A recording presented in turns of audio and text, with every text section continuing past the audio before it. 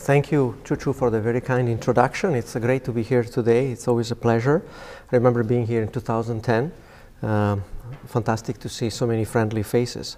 I would like to start by thanking my collaborators, Veronica, Sasha, Anand Saber, and the professors as well in the second row. So I'll tell you a story in 3 chapters today. First, I'll talk to you a little bit about contraction theory, which is a stability theory that is robust, that is computationally friendly and modular, that talks about well-behaved dynamical systems and algorithms. And then I'll tell you a little bit about how to use these tools for control problems. And optimization-based controllers are very prominent in nowadays control technology and science. So I'll show you a little bit of that. And then in the third part of my talk, I will the third chapter is I'll talk to you about neural networks, switching from feed-forward architectures to recurrent, implicit, and generalized versions of that. So these are my 3 chapters. The second part, so chapter 3 is really composed of 2 pieces, so we'll get there. Some of the things I'll talk about are documented in my text. I also have extensive tutorial slides on my website, YouTube slides, everything is freely downloadable. And I've submitted an exciting workshop with Dr. Slotin, Jean-Jacques, hopefully be able to be with us this coming December. I do self-publication, print on demand, in the honor of Mark Twain's quote right there. I prefer to think of books as objects that live and develop as opposed to being frozen in time. All right, so here we are. So that's the start. So let me start from as good a point as any. So that's the matrix A with some eigenvalues that I am drawing as little blue X's there. And you may remember that the spectral radius is upper bounded by induced norm of a matrix. That's true for any norm, and that helps you understand discrete time dynamics. What I'll talk about today is more on the continuous time of things, whereby, in fact, the spectral abscissa of your matrix is upper bounded by a different operator, which is called the log norm, also referred to as matrix measure. And it turns out here in light gray, I put the comment that, in fact, the log norm is a lower bound on the induced norm. So there will be at least one example today I'll show where thinking in continuous time is advantageous over thinking in discrete time. So when we are looking at continuous time dynamics, the log norm plays an important role. It's very similar to the induced norm. It's different formulas. I'm not showing to you the details today. Essentially, if you are playing with dynamical systems in continuous time, then it turns out that you may want to be working at something called the log norm of your Jacobian. So in other words, you are given a continuous time system, x star equal to f of x. You define the maximum expansion rate for it, which are referred to as the one-sided Lipschitz constant. And it is computed by performing 3 operations in a row. First, you compute the Jacobian of your dynamics. Then you calculate the log norm of the Jacobian. And then you worry about the worst-case value that it takes, the largest value. When you're dealing with a scalar problem, that's as easy as looking at the largest value that the derivative can take.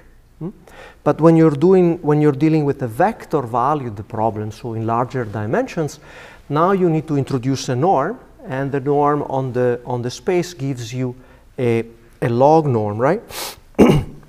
So for example, if you're playing with an affine dynamics, the one-sided Lipschitz constant is just equal to the log norm of the matrix A that defines the dynamical system. And then on this slide, there is another result, which is that these log norms, requiring that they be upper bounded, is the same as certain algebraic inequalities holding true. For example, if you're using a 2 norm with a positive definite weight matrix P, then asking for the 2 log norm to be bounded by a number L is the same as asking for an LMI to be satisfied. And if instead you're playing with the non-Euclidean norm, for example, the infinity norm, then it turns out that becomes a linear program. So infinity norms, 1 norms for positive systems especially are notoriously scalable to large-scale problems. So Right. So it turns out that when you have the ability of calculating this one-sided Lipschitz constant, if it is negative, then people change sign on it and call minus c, the one-sided Lipschitz constant, c being the contraction rate. Then it turns out that for a time invariant system without any inputs, then you know that the distance between any two trajectory decreases exponentially fast with rate c. And so what does the Banach contraction theorem tells you in continuous time? It tells you about the existence of an equilibrium point x star to which any trajectory converges with that rate. And it also comes with two Lyapunov functions, in some cases three, which I'm depicting here. And so this is something that you may recall from your calculus courses as being a tool that is useful in general for analysis purposes.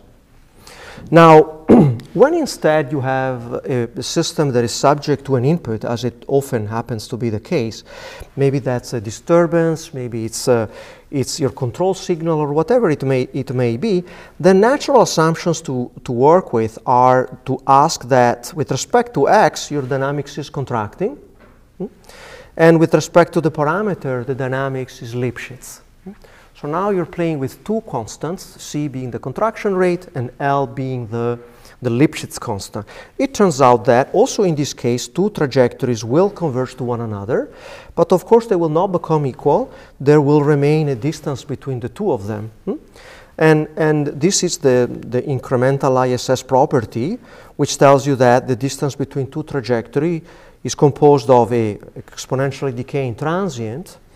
And then you have to worry about, well, here I have two trajectory x and y subject to different signals, theta x and theta y. So it depends upon the difference between the two.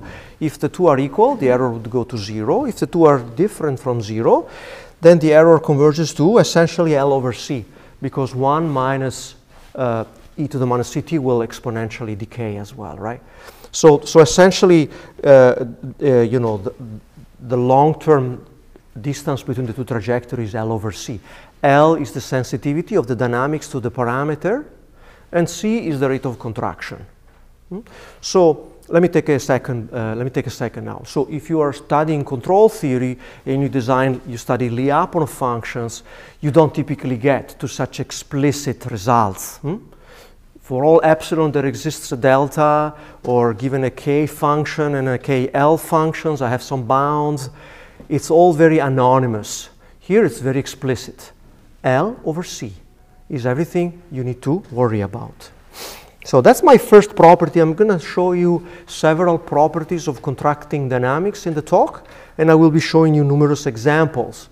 So what are dynamical systems that are contracting? Well, let me mention simple ones today because of the limited time. So I'll talk about gradient descent flows, and I will talk about neural network dynamics. So in reality, there is a long catalog of examples that have contractivity properties. If you ask me about it, I will show you Luray models and the LMI that comes along with that. Feedback linearizable systems.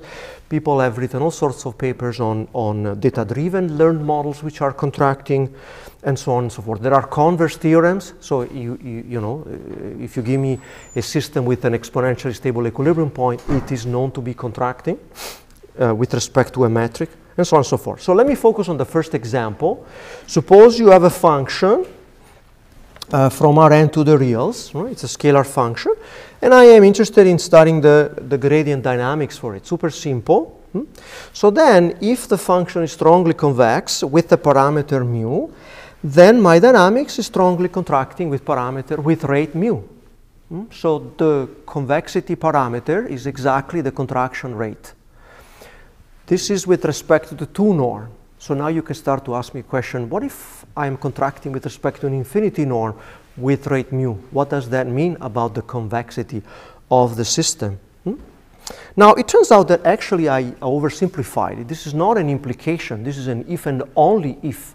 This is known as Kaczorowski's theorem. It's a standard result in optimization theory proved in the 60s. It's if and only if. If you have a scalar function f, the function is strongly convex if and only if minus its gradient is strongly contracting. So in fact, whether you know that your system is contracting or not, maybe you can forget about it, but the structure is there. It's there for you to use. There is no loss here. It's a lossless transcription here. And for those of you who are interested in discrete time systems, so today I will be mostly focusing on continuous time problems. Now you should say, Francesco, I want to do gradient descent when I'm doing machine learning, but I want to do that in discrete time. Who has a continuous time computer? Well, two things. First of all, maybe there are continuous time computers, for example, our brains. But even if you're interested in discrete time problems, it turns out here's another if and only if result. Your continuous time dynamics is contracting if and only if there exists a step size alpha such that the standard forward Euler discretization, the simplest you ever studied, is contracting in discrete time. So there is no loss for me to do talking to you in continuous time because, under minimal assumptions, in fact, this also works. It turns out, I'll show you later, the optimal step size alpha that minimizes the contraction factor after you discretize depends upon the norm. So I'll show you some values for it. This is a classic result known, for example, in monotone operator theory with respect to the 2 norm. All right, I've shown to you what? 3 properties. I've shown to you one example. Let me go to the second chapter of my story today. Let's talk about optimization-based control. So there is a number of approaches in modern control theory and applications that have to do with parametric optimization problems. What's a parametric optimization problem? Well, you measure the state of the system, you solve an optimization problem, maybe model predictive or receding horizon, and then you apply the control action. But that's a parametric problem because it depends upon the state. As you change the state, you have to recalculate, right? On the bottom left, there is a picture from a well-established toolbox solving special classes of convex optimization problems for which, in fact, you can solve fully the parametric problem. More generally, it's hard to solve in closed-form parametric problems in large dimensions, right? And so let me show you one application called online feedback optimization. Here on the right, I have a collection of applications of this theory of online feedback optimization. It's a simple setup. So it works like this. So if you have a parametric, if there's no parameter, you just are trying to optimize a cost function E, then you maybe are able to write a contracting dynamics. I'll do it in continuous time, and you find your solution X star. Instead, if you have a parameter, well, 2 things happen. If you have a parameter, what happens? So if I have a parametric problem, right, then if E depends upon a parameter theta, then also the right-hand side of your dynamics depends upon a parameter, which now means that you're going to calculate, you cannot calculate a solution, you calculate a function, right, from theta to X star. If your parameter is time varying, for example, the state of your system is evolving, right, and you need to solve at each time, then what happens is that you have a contracting dynamics subject to a time varying signal. So, and what happens is that your optimal solution itself is not a point, it's not a function of theta, it's a trajectory. So at each point in time, there's an optimal solution that is changing.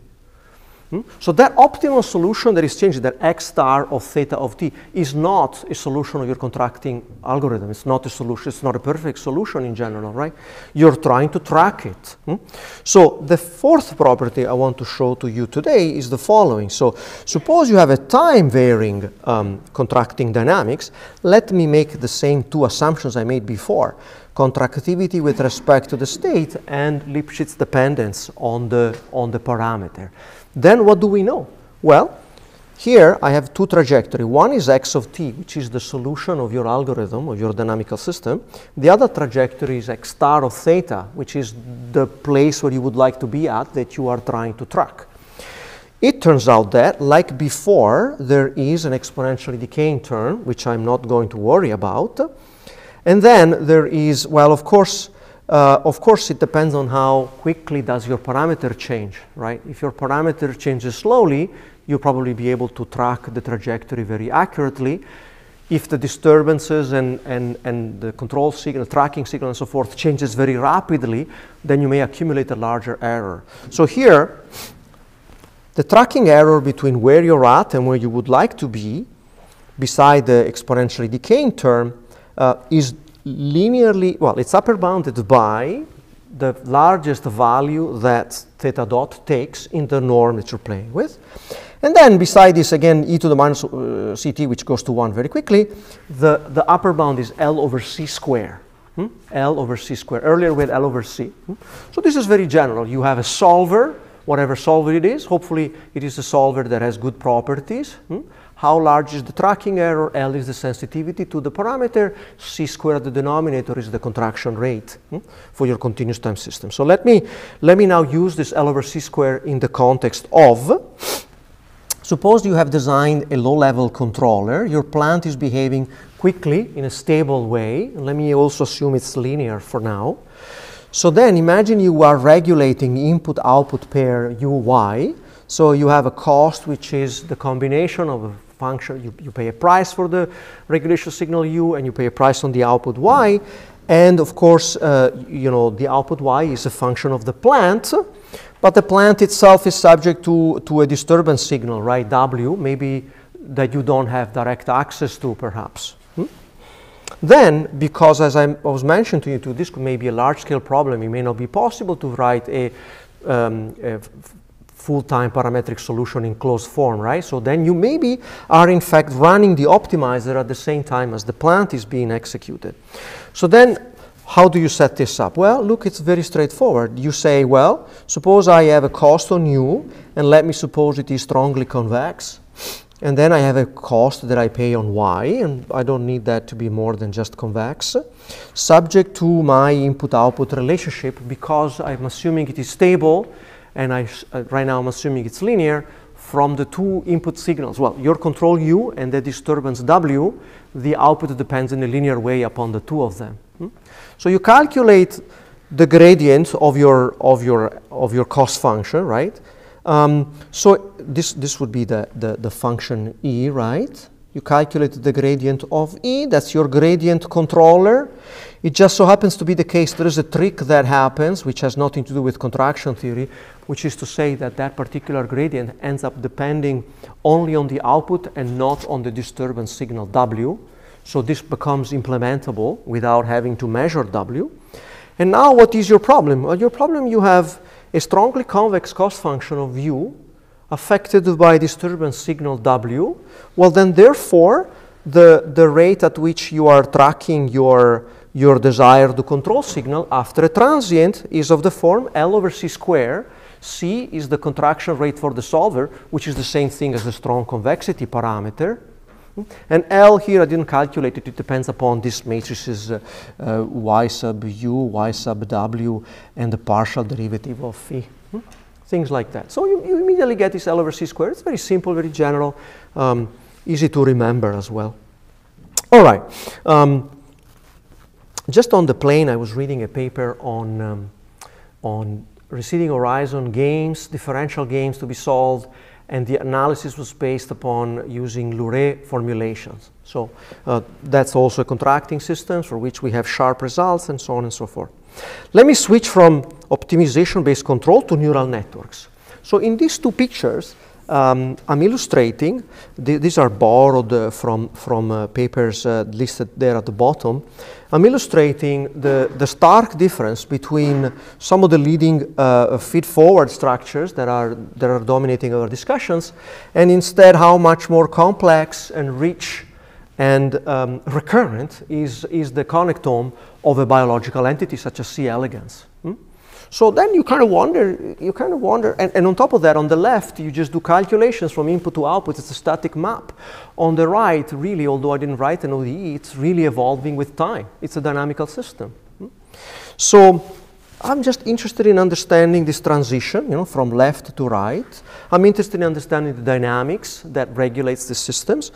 And in terms, but not just the dynamics, but also, the behavior is reproducible and robust in many cases in the face of uncertain components and noise in the stimulus. And how do you do learning in these models? All right, so let me first talk about machine learning applications. So let's talk about switching from So this is a canonical model of a feed-forward neural network, right, with a readout map, to instead something that is more biologically believable at the very beginning. And it's a model where you give me a stimulus U, and then I am solving the equilibrium problem for a recurrent neural network. The equilibrium equation for a recurrent neural network is referred to as an implicit neural network. So that's why here I have both names. And as you look at that, the first question you may want to ask yourself is, well, does it even have a solution? Does it have two solutions? Does it have an infinite number of solutions? You know, by the way, why would I want to do this? How am I going to train that synaptic matrix A, and so on and so forth? But these are all questions that can all be addressed. So before I continue, let me take just a slight detour. So the canonical model of a firing rate neural network is described by this particular differential equation. Again, you have a stimulus U, you have a synaptic matrix A. Here I've removed the time scale, I made it all homogeneous for simplicity, but it can be done more generally. This is a firing rate model. There's a cousin of this called the Hopfield model, which I really kind of think it's not fully appropriate, but in any case, the activation function phi is typically diagonal, which means that it takes a vector in Rn, it gives you a vector in Rn, but it's calculated entry-wise. And each activation function, you know, perhaps satisfies an equation like that it's non-decreasing, but it's also non-expansive. So the derivatives between 0 and 1, the hyperbolic tangent and ReLU are examples. ReLU is not differentiable, but if you have a finite number of points where you lose differentiability, that the theory works through. Don't worry about it. It's entirely fine. So, okay. So what did I want to do? What I wanted to do is I wanted to study whether this model was well posed. Does it have a unique solution as a function of the stimulus? I want to understand X star, the solution, as a function of U. What are the properties, right? We did it earlier for the strongly convex problem. Now, there's nothing strongly convex here. This is a neural network. So now, that implicit neural network is the equilibrium equation for the recurrent neural network, the firing rate. And if you do the forward Euler discretization, now you get this discrete time neural network model. This is also widely studied. It's called the leaky integrator neuron model. So standard in discrete time. And so contraction theory is really helpful because in one shot, it tells you all you want to know about all three problems. And so here, how it goes. So let me skip the condition for a second, but under just a single condition, I can tell you that the continuous time problem is infinitesimally strongly contracting, and I have an expression for the rate. The implicit model is well posed, and the Euler discretization is also contracting, and it also can tell you what is the optimal step size for that particular problem. So here I switched from using the 2 norm to using the infinity norm. I'm interested in doing the infinity norm. The infinity norm has to do with the infinity log norm. I did not write a formula for it, but asking that the log norm be bounded by the number 1 is the same as what I've written in here, asking that essentially this is a easy to interpret graph theoretical condition. It's basically saying for each neuron I, the sum of the incoming synaptic connections has to be upper bounded. Well, okay, so I have to take the absolute value of those edge weights. It could be positive or negative. I need to take absolute value, and then it's upper bounded by 1, unless there is a negative self-weight. So basically, you have some internal dissipation, in which case you have the ability to tolerating an even larger synaptic connection into the node. So there is a very clear graph theoretic interpretation. It's actually also generalizable to networks of contracting systems, which I'll show in a few seconds. It's about the interconnections being sufficiently weak compared with the contraction rate, the self loops. We've done also some work on contractivity of neural network with respect to the 2 norm, but the resulting tests are not as easily interpretable. Now, okay, so in one shot with just one condition, you get these 3 properties. Actually, you get many more properties. I just don't have the time to review them right now. You get an estimate for the Lipschitz constant, the sensitivity from input to state. You get, if your matrix, if your synaptic matrix A is uncertain, maybe you quantize it or you eliminate some of the synapses. You get an upper bound on how much your fixed point changes. You can handle delays in the signal. If you go back to the ODE, if instead of being a dynamical system without delays, you can add delays in the transmission of the signals, and some of these conditions will still be written. So let me talk to you about this generalization to networks of systems that are interconnected. So let me make my by now this is the third time you see these two assumptions, so they should begin to become familiar. I am going to I have a network. At each node xi, there is a signal coming in, which is x minus I. So that by minus I mean to say every other agent whose index is not I. And I'm going to assume that each node is contracting with rate Ci, and the effect of node j on node I is a Lipschitz constant, and I need to index it now. It has to be L sub ij. It's the same L as before. Now it depends upon which j is affecting your dynamics.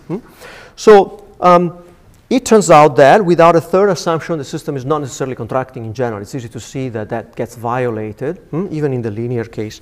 The assumption is that you need the assumptions you need is you take these Lipschitz constant, the contraction rate, the one-sided Lipschitz constant, and the interagent Lipschitz constant. So you put the negative ones on the diagonal, and then you put the Lipschitz constants on the off diagonal. That matrix has a lot of structure. It's called the Metzler matrix. You can do Perron-Frobenius for it, all sorts of properties. But if that matrix is Hurwitz, it has a dominant eigenvalue, which is on the strictly left half plane.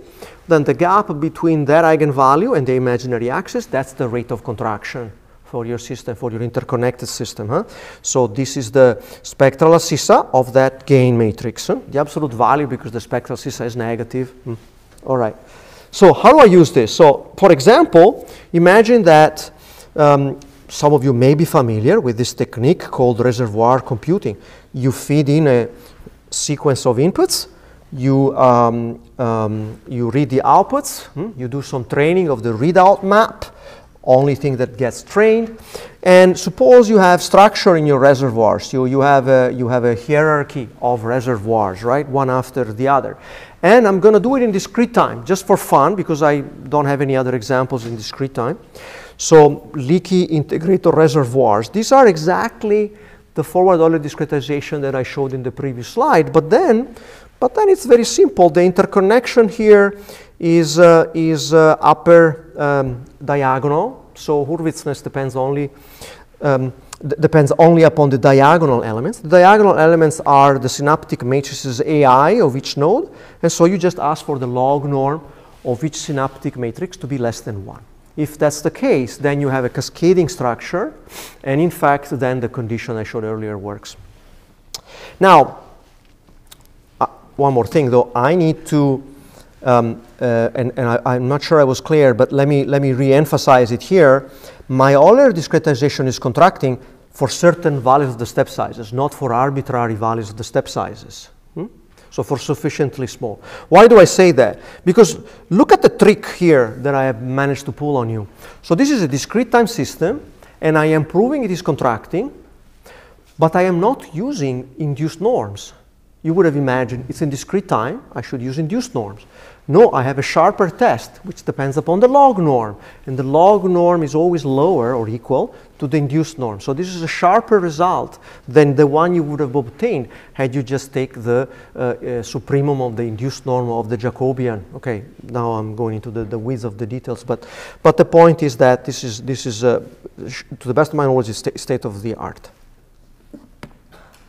All right, I finished my first section of the third chapter. So I've shown to you two applications of contraction theory to machine learning models, the implicit model and the reservoir computing model. I didn't show you empirical results. We have papers in NeurIPS that do that, so I'm not gonna go into that.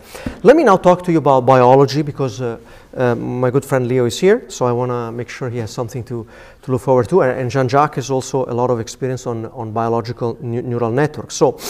Suppose you have a firing rate model, the one exactly the same equation I have shown to you earlier. The question that I have is, what is that network doing? What is it optimizing? What is its functionality? Is there some neuroscientists I've read, whose work I've read, say, can we think of a normative framework for neural circuits? A normative framework is like a top-down, as opposed to let's just see what they do. Let's just, from a cost function, down. And on the right is a picture of, there is a field in neuroscience of associative memory networks.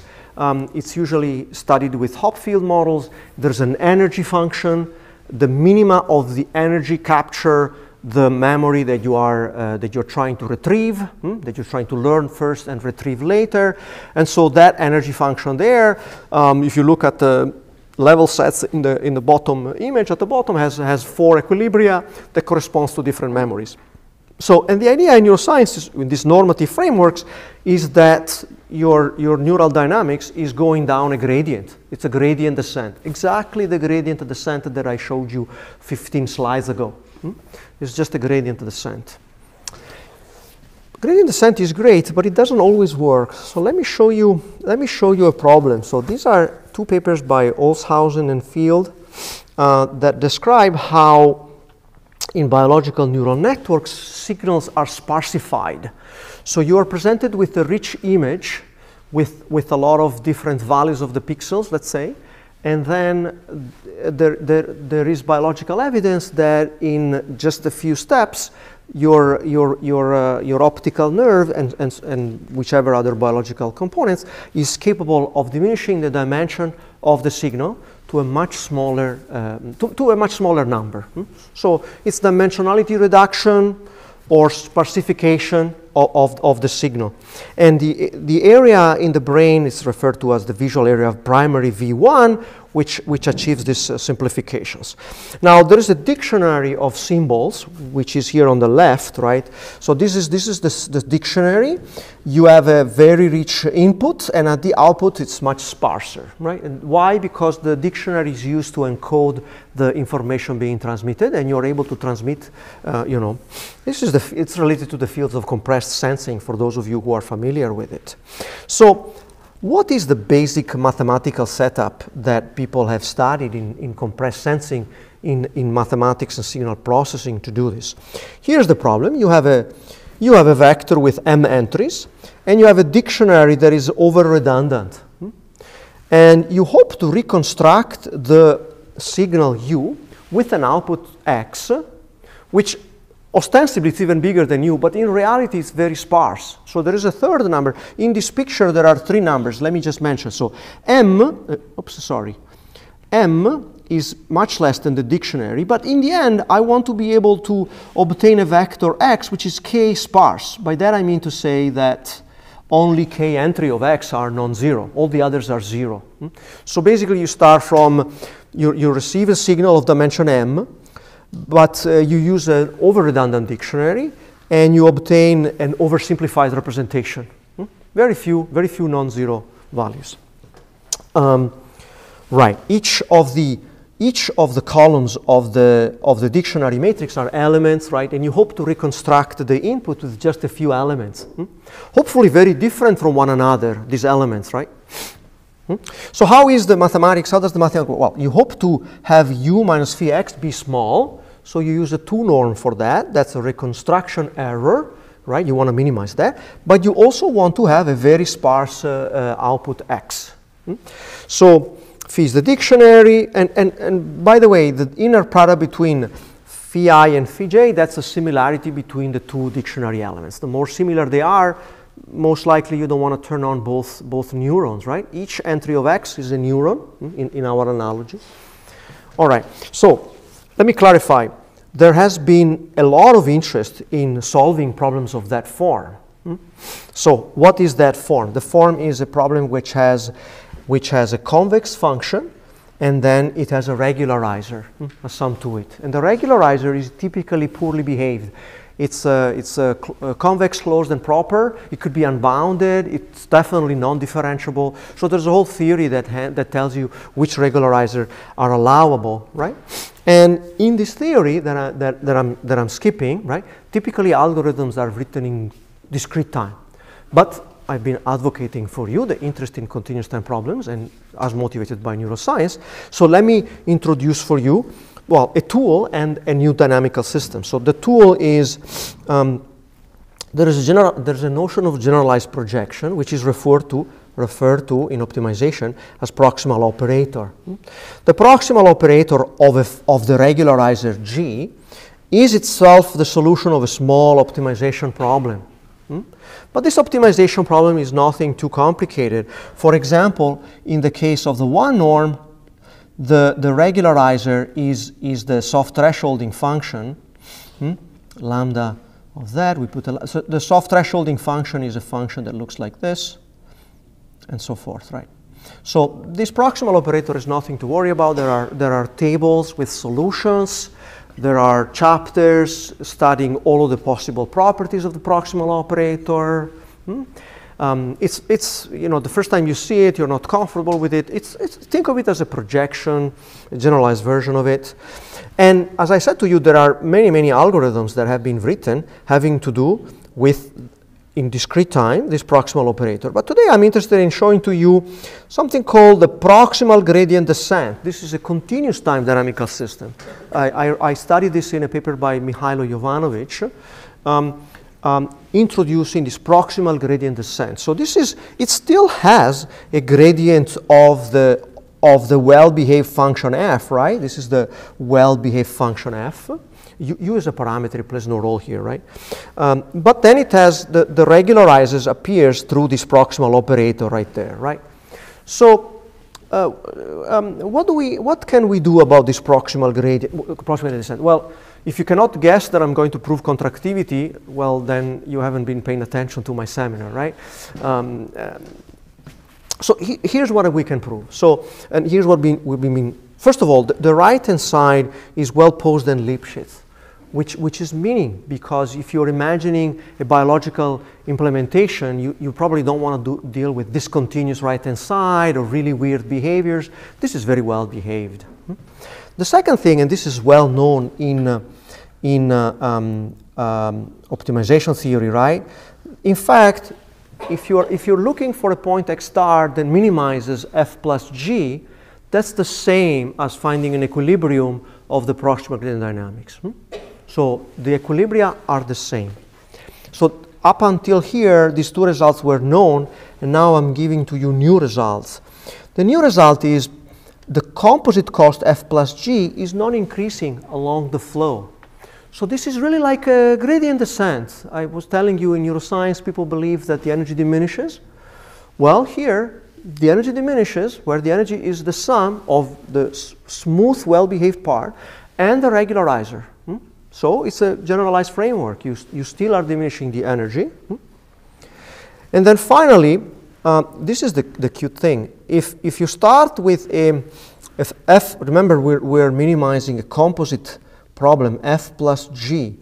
If f is quadratic and g is separable, so g of x is the sum of g1 plus g2 plus g3 of the various entries of x, then it turns out, in fact, that the proximal gradient descent is the same as the firing rate model. So let me show you the two models, because by now you may have forgotten them. They're on separate slides. This is my mistake. So this is one model, that's the proximal gradient descent, and then the firing rate, you've seen it a couple of times, right?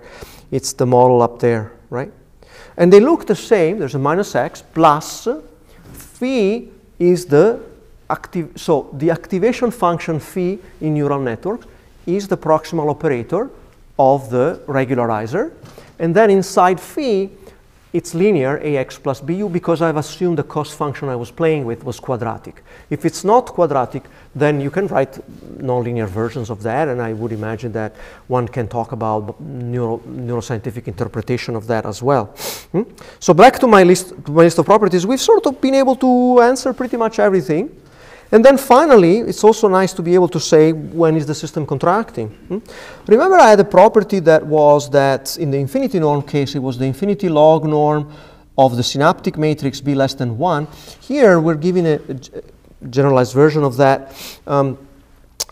It looks at, and this is related to Leo's work, when the synaptic matrix is, so here we're looking at optimization problems, in which case the matrices that come about are always symmetric. Huh? So I'm playing with a symmetric matrix. If it's upper bounded by 1, strictly, then my dynamics is infinitesimally contracting. And if it is weakly upper bounded by 1, right? So now it is possibly equal to 1, then it turns out that you don't have contractivity, you have a generalized property called non-expansiveness or weak contractivity.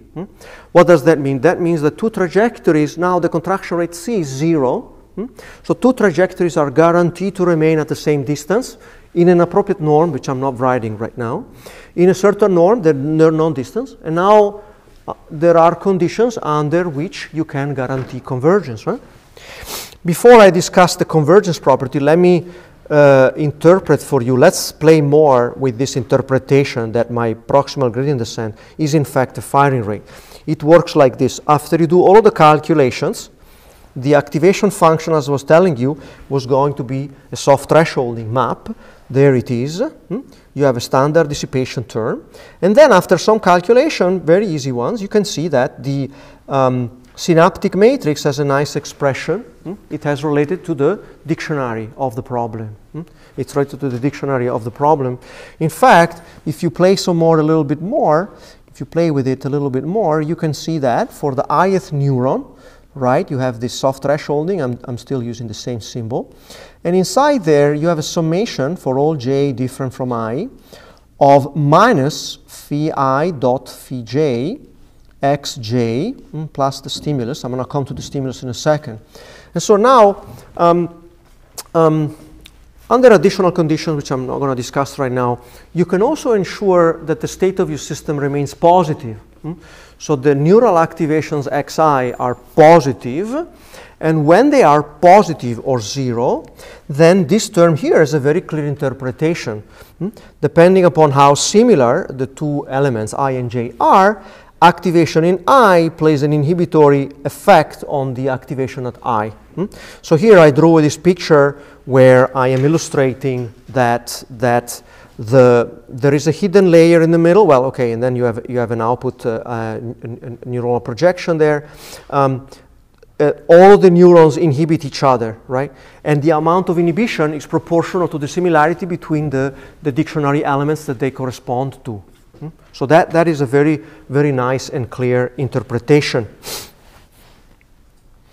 And by the way, the stimulus, the way the stimulus appears, it's phi I transpose u, which means that neuron I gets activated by the stimulus proportionally exactly to the similarity between the stimulus and the dictionary element. So the interpretation is very clear. So now the question is, does this weakly contracting or non-expansive system converge, yes or no? So this is an interesting problem. You can do a little bit of control theory on this. Now, on the left, we list the assumptions on the problem. I'm going to assume that the original problem has an equilibrium, the Lasso function is convex, and from compressed sensing, the dictionary matrix satisfies something called the isometry property. And now there are implications, or if and only if implications. So then I know that if I find an equilibrium, I'm minimizing Lasso. The dynamics is weakly contracting. And when you have an equilibrium of a weakly contracting dynamics, and when you have the isometry property, that equilibrium is locally exponentially stable. So now you are in a situation where you have that trajectories don't separate from each other, the distance cannot increase, but you have locally some trajectories that converge to the equilibrium. And if you put the two together with a little bit of thinking and drawing pictures and thinking about segments and how they shrink, you can prove that in fact your equilibrium is globally stable, globally asymptotically stable. And with a little bit of extra attention, you can even give an estimate on the time it takes to converge to a small neighborhood of the equilibrium. All right, so that's the end of my story. I have introduced for you this theory of contraction, given you some basic elements. We've talked about one application in controls, and we talked about some application to machine learning, and finally this example in neuroscience. So these slides are available on my website right now. So if you download them, you can click on these links. Of course, I'm standing on the shoulders of giants, so I did not invent contraction theory. The person who came up with it is right here with us, is Jean-Jacques. So well done, Jean-Jacques, thank you. I have talked about parametric optimization, gradient controllers, implicit neural networks, deep reservoir computing, proximal gradient descent, and also the last example of competitive neural networks. These are references, so you can download and take a look at them right now. So this is my last slide. So what did I try to convince you of in the last 50 minutes? Well, we have a theory, which is a stability theory, right? It incorporates fixed point properties, right? Sometimes you just even don't know if does your power grid even have a feasible solution, right? You have to worry about that. If you apply a stimulus to this recurrent neural network, does it even have a fixed point? And I didn't talk very much about metric spaces today. I just went straight into the case of a vector space with a norm. But of course, you can generalize this in countless ways. You know, there are distances that are available on the set of positive definite matrices, on the positive cone of positive cones, on Riemannian manifolds, on Hilbert spaces, on Banach spaces, and so on and so forth. It's a robust theory. It is computationally friendly, right? You get an expression for the step sizes, you get a bound on the error, and so on and so forth. It is modular. I forgot to add that there. I showed you the interconnection theorem. I have shown to you the basic theory with 5 basic properties. We looked at 5 examples. We looked at some applications. My group, we're continuing to work on optimization-based control. And we're continuing to work on neural networks, straddling this line between biological inspiration and machine learning. And the last thing I'd like to say is that I hope I've motivated you to search for contractivity properties, right? To design engineering systems to be contracting, to analyze them with Lipschitz constant, standard ones and one-sided. I remember once hearing a seminar by Steve Boyd telling us that convex optimization is everywhere. You just have to open your eyes for it and look for it. And well, I've shown to you results. The Kachuretsi's theorem is if and only if the function is strongly contracting, strongly convex, if and only if the dynamics is strongly contracting. So if I may borrow a sentence from Steve, look for it because you may find it. And if you find it in just one test, you obtain a large number of properties. I've shown to you 5 properties today, but there are many more that one can verify. And with that, it's exactly the end of the hour. Thank you for your attention. I'll be delighted to take any questions.